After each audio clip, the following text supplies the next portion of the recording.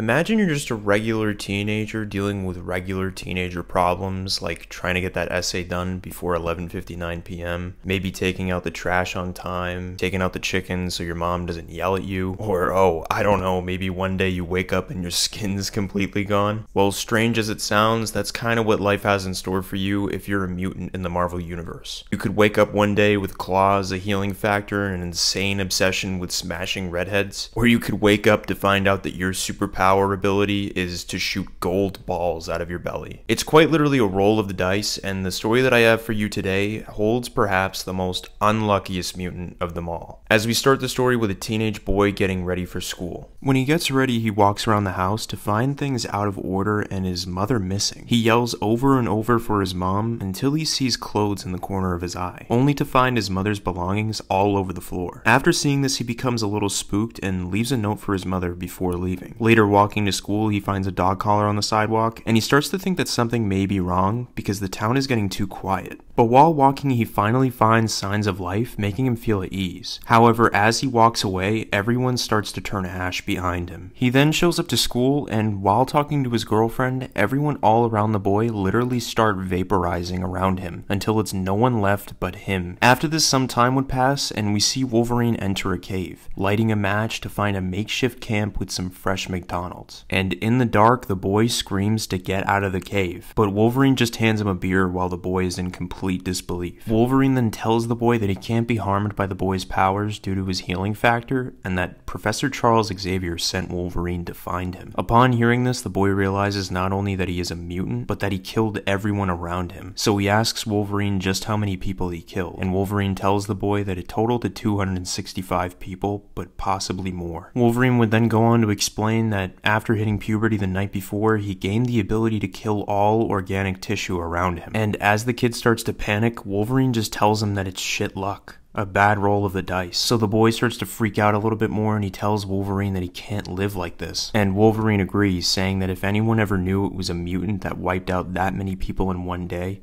it'd be the end for mutant kind. So the boy, realizing he's about to die soon, he starts telling Wolverine about the things he can never get to do, like going across the country or going to college. But then he takes a moment to process everything, and he asks Wolverine, so like one chromosome or whatever to the left, and I would have maybe been one of the X-Men? And Wolverine just tells him that maybe it could have happened. And the boy cries a little more right before telling Wolverine to just do it. And moments later, we see Wolverine exit the cave after ending the boy's life, ending the story. I hope you all like that story. It's a bit dark, I know, but it's one of my personal favorites. But anyways, don't forget to leave a like and subscribe, and I'll catch y'all on the flip side.